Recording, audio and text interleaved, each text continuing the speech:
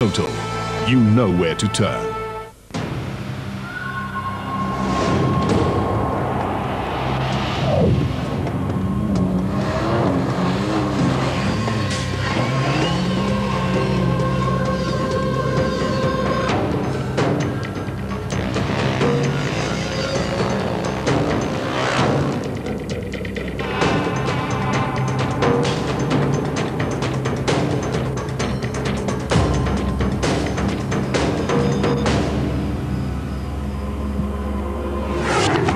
On to stage 8 for the Dakar 2009, and we leave the Pacific after a day of rest. We're going into the mountains. Jonas Street, the privateer in amongst the works bikes. He's fighting to defend his second place overall.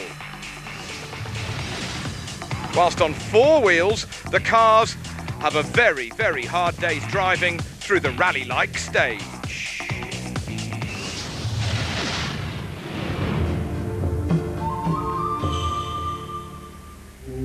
We've done 7 stages of this year's all-new Dakar Rally. From Buenos Aires over the Andes to Valparaiso in Chile yesterday, where we had a rest day, giving people a chance to prepare for probably the harder of the 2 weeks.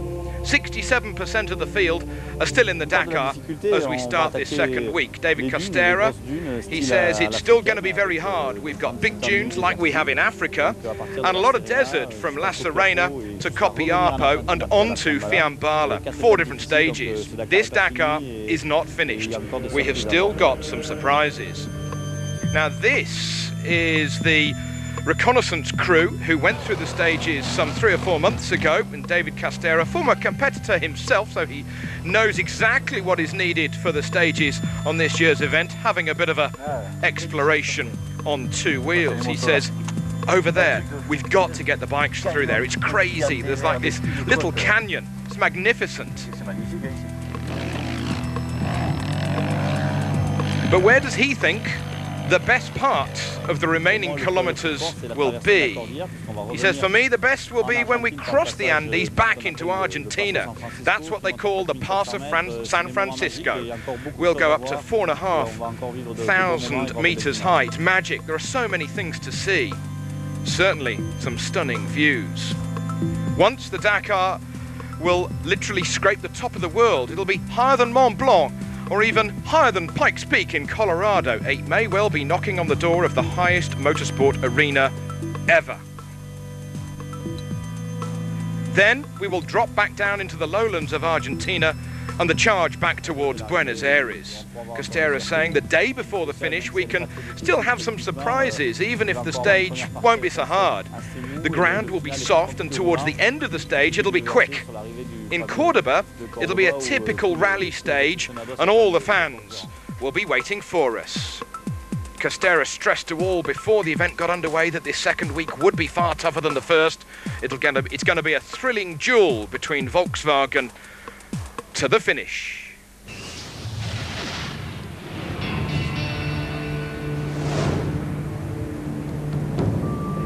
Stage 8, we leave Valparaiso on the shores of the Pacific and we go north towards La Serena, a special stage of some 294 kilometers. Gently back into it now, but the mountain roads could break cars or suspension.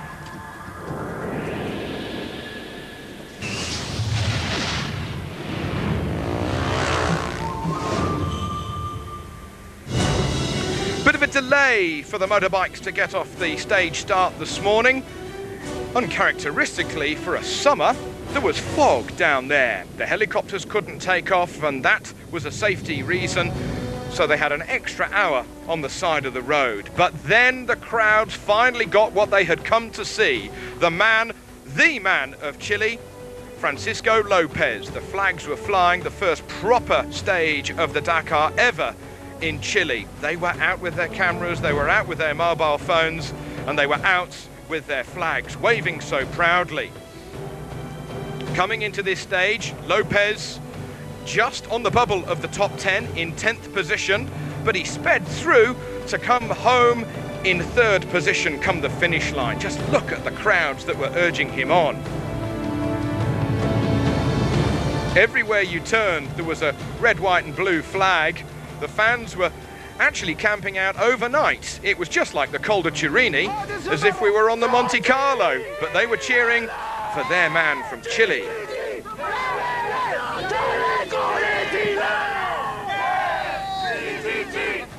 He was shaking his head. He couldn't quite believe it at one of the refueling points. I'm happy to be here with all these people all the way down the stage. I'm having great fun, and I just hope that everything will be okay up to La Serena. Lopez, with his speed today, has leapt from 10th to 7th in the overall standings. What a run he has had at home. If he can keep this kind of form up, he could easily be 5th in only a couple of days' time. Proper heroic stuff. But once the fog cleared, the heat once more continued to sear the competitors. Jonas Street, well, he ended stage 7 a couple of days ago in 2nd place, but he has been given a 15-minute penalty before today's stage, which dropped him to 3rd. Still question marks over why he's actually got that penalty, but we believe it may have been because of an engine change. But then the man from Washington State with the privateer bike fell, and he has injured his hand, re-injured his right wrist, and he has dropped a couple of places to 4th in the overall standings. But still, what a performance from Street. Cyril Desprez, the reigning champion here on the Dakar. He may well have been an hour and a half behind Mark Comer back in 2007, and he's still an hour and a half behind him finishing this stage. He's now up to 3rd position in the overall standings, and it has completely changed the Frenchman's frame of mind. Better to be 3rd than 10th overall. If Comer has a bad day and Desprez has a good day, you just never know. It was a stage of 2,000 corners, said Desprez come the finish line, and that it certainly was. Proper rallying stuff. Now here's the overall leader at the end of this day 8 on the Dakar for 2009. Mark Comer continues to have another safe run. Other competitors believe he may well be running at about 80% of his maximum. That certainly seems to be the case for others. One thing that you don't want to do on this stage is go even half a metre offline. It's a big drop. It was more like Alpe d'Huez than a stage of the Dakar. Twists and turns all of the way. Alain Duclos finally getting into his rhythm after a bad start on the first week of this year's event. Duclos now over the physical problems after a crash, and it seems that the Works KTM squad have got their tyres all sorted, even though Duclos lost his way momentarily.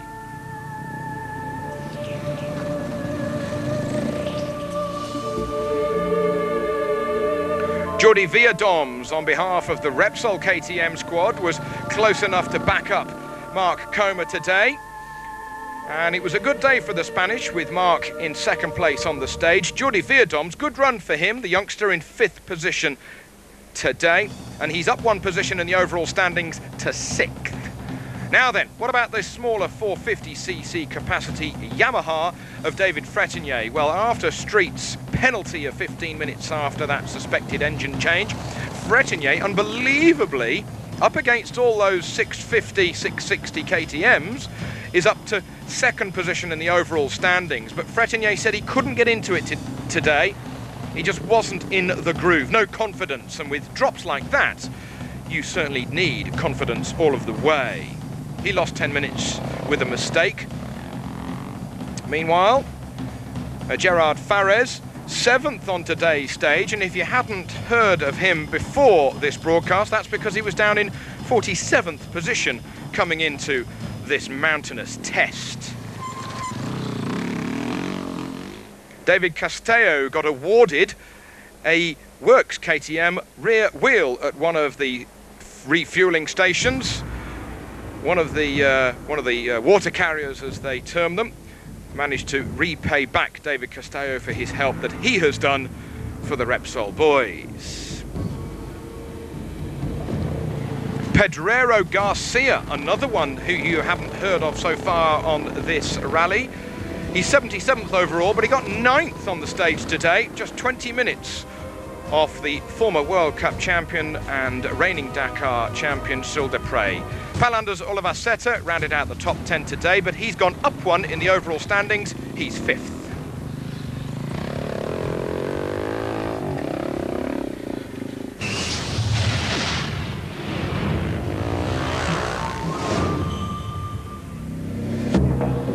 Dupre being victorious once more, edging closer to Coma, who was second today. Lopez, good run, but third will do. Declos and Villadoms. In the overall standings, Coma continues to lead, ahead of Fretenier, Dupre. Street now 4th, Oliver Seta 5th.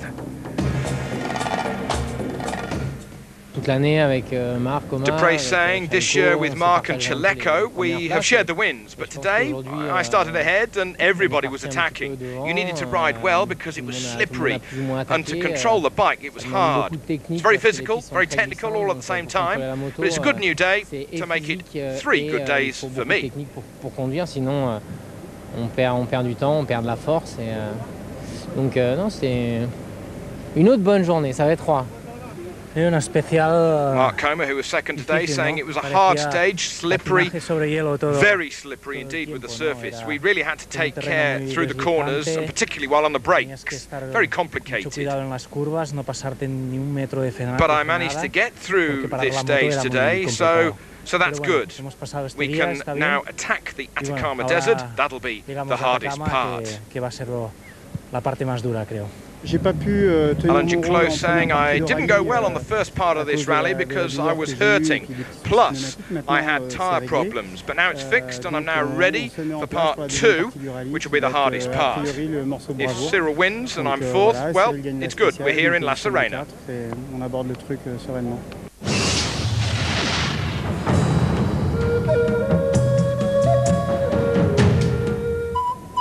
We've had some wacky racers in the 30-year history of the Dakar Rally. We've had a Jaguar XJ6, we've had a 6-wheel drive Mercedes, we've had a Renault 5, and we've even had, unbelievably, a Rolls Royce. But maybe we've got a new wacky car. This guy says, this is a clue. We've got a Frenchman, we've got a Belgian, and the Frenchman's from northern France, so he says, well, at the beginning the other cars thought that we were really crazy, and it's true that on each rally there are some crazy cars. But at the start everyone was saying that we would last maybe about 3 stages. But the days are going well, we're here, and we're winning some credibility. On commence à prendre vraiment de la crédibilité, de la sympathie par tout le monde. And the reason that they're winning some credibility is that the back end of this truck is actually a little kitchen, and whilst one of the guys is mending the front suspension, another one is actually cooking up some French fries. He says, well, for a Belgian like me, it's always good to see a frit and make me smile. Now, on the normal roads, they take it pretty easily with their Toyota, but surely it gets a little harder once they get in the dunes. He says in the dunes it's actually quite hard. We occasionally crest the top of some dunes and we really only fly a few centimetres. It's a bit pathetic. But then we think that at times it's a really rubbish car, but actually we quite like it. They are unbelievably 65th at the moment. And by the way, do you want ketchup with that, or do you want mayonnaise?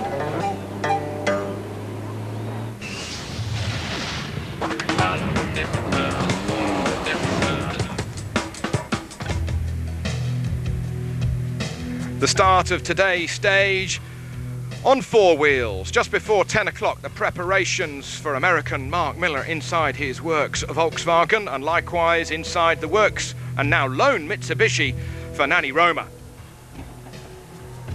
Into gear, countdown, and 0. Nani Roma leaves the line. Mark Miller, Baja specialist, leaves the line. Look at the crowds, unending spectators in this part of the world, and immediately they're into the rigorous run. Nani Roma coming into this stage in 4th position overall, and ironically coming out of it 4th on the stage, 4th overall. The lone Mitsubishi now has something like 70 personnel backing it up, whilst all 4 Works Volkswagens are going hell for leather. Very close indeed at the top of the order. The top 3, Sainz, De Villiers and Miller coming into this stage, covered by less than 14 minutes. You never know, if Sainz or De Villiers has a problem, then the Dakar trophy for the first position could be going stateside with Mark Miller. Put your bets on, you just never know. Miller safely through the stage. Pretty well even Stevens between the Works Volkswagens, and Miller continuing in 3rd this evening. Now we are in La Serena, but he has lost another 5 minutes overall. Dieter Depping, he's almost got nothing to lose after losing 2 hours in the first week with separate problems, once with the turbo, once with electrics. But Depping has managed to keep his pace high, and he has gone up 1 place, 8th in the overall standings. I repeat, all 4 Works Volkswagens continue in this rally, and it's the overall leader, Carlos Sainz, who is continuing to lead this rally overall, not by 9 seconds as he was at the beginning of the day, but by nearly 11 minutes. This was certainly a rally driver's stage, and Sainz, with 2 World Rally Championships under his belt and 26 World Rally Championship wins, the man who first did a rally back in 1988 in the World Championship has certainly got an enormous amount of experience, and it showed today. What about De Villiers? Well, he stays in 2nd position in the overall standings, and he had his eyes made wide open at times. He may have lost 3 of his 5 gears on the way into Valparaiso, but today he had a puncture whilst following Gerland Schischerit. Here is Schischerit. Schischerit 6th on the stage in one of the BMW X3s, but the Flying Frenchman is still struggling in the overall standings after receiving an enormous time penalty before the rest day. Still ruining the fact is Schischerit that he overcooked it on the very first stage, upholding BMW's honour nonetheless. Now then, all of the top cars have been diesel. Diesel is the way to go in 21st century rally raiding, but if you want sound, just listen to Krzysztof Holovic.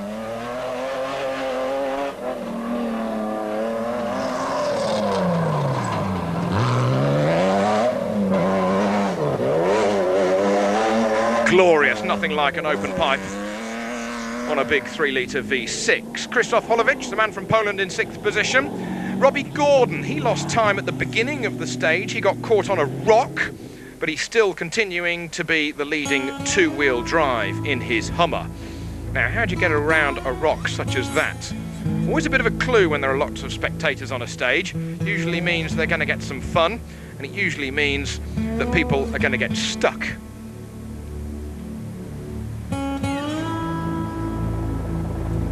Robbie Gordon holds his 5th position in the overall standings, but he's an hour behind the car in front of him, the Works Mitsubishi of Nani Roma.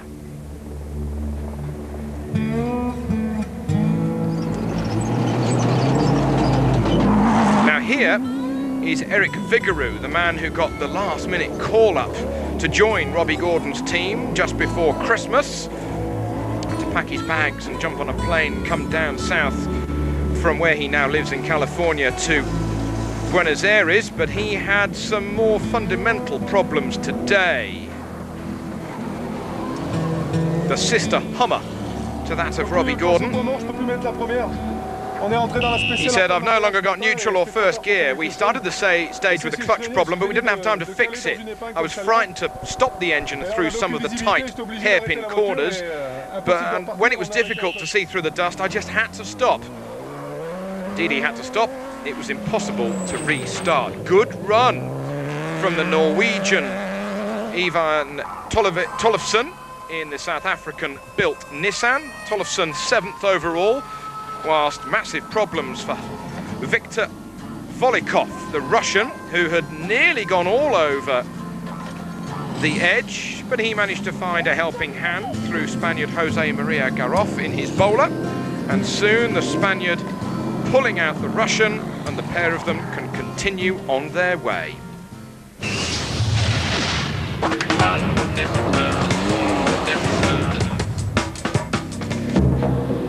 Sainz victorious on the stage, pulling out a little bit more time ahead of the others. Depping having a good run to go second. Miller in touch with third, Roma and de Villiers. Overall, Sainz extended his lead from 9 seconds to nearly 11 minutes. It was very good, the car was very well, and also the stage was good for me, but sometimes very slippery and very narrow, and I took many cars, so the day was good for me and also for the car. That's not really my kind of stage, but I just did everything that I could just to maybe not lose too much time to Carlos. It looks like we lost about 4 minutes, which I'm pretty happy with, because that was full-on WRC rally, and that's not my game. So the fact that I didn't lose 8 minutes is fantastic for me, and we didn't put a wheel off. Everything was completely mellow all day as far as the car, so I feel good that we got through that stage. Danny Roma saying I had a puncture again, and even if I lost 2 or 3 minutes, the most important part is to be here. The car's going well, it's going better actually, and we'll be here every day. If Volkswagen want to win, then they will have to fight, because even if we are the last car left in the team, Mitsubishi will never give up.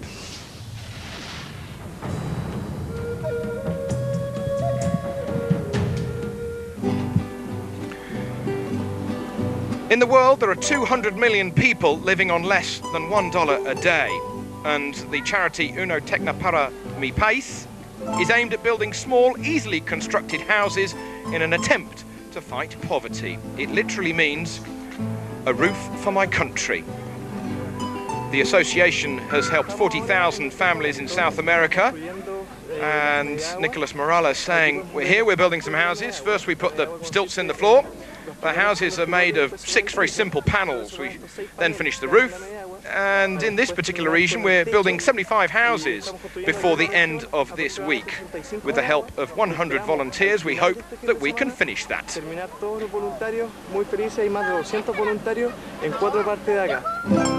The association started in Chile back in 1997, and they are represented in 14 countries throughout Latin America, from Mexico down south to Argentina. The president of Chile was involved yesterday during the rest day in Valparaiso, and so was the overall rally leader, Carlos Sainz. Danny Roma saying we must remind ourselves that we had the chance to be born into a house with a roof. What these young people are doing is great, because they're getting involved to do it themselves. The fact that they help themselves is brilliant, and we must congratulate them. The priority of the association is to help the family, and the Dakar's presence is helping many who are less fortunate than ourselves.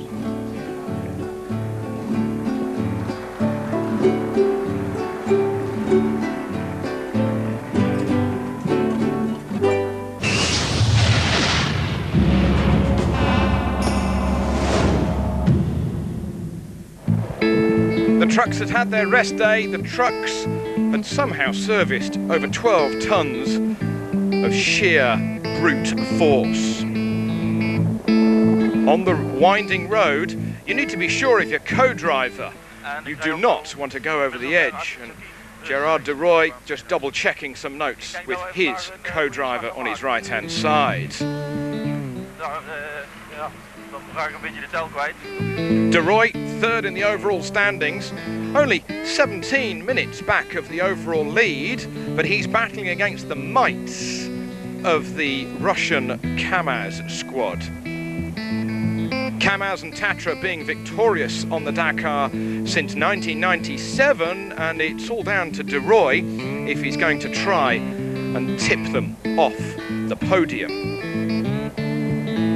Alice Leprace, the nephew of Carol Leprace, he was third on today's stage, holding up the family honour. Alice always being involved in the Dakar with his uncle, Carol. And the man from the Czech Republic, flying the family flag and also the flag for the Czech Republic-based Tatra squad. But it's Kabirov who continues to lead the rally with the trucks ahead of Vladimir Chigin. It's close stuff as we enter the second week of this year's event. Quick shout though for the all-Japanese Hino, Sugawara 4th overall. Tomorrow's stage, we move north from La Serena through the 449-kilometre stage into the Atacama Desert for the very first time. It is known as the most arid desert in the world.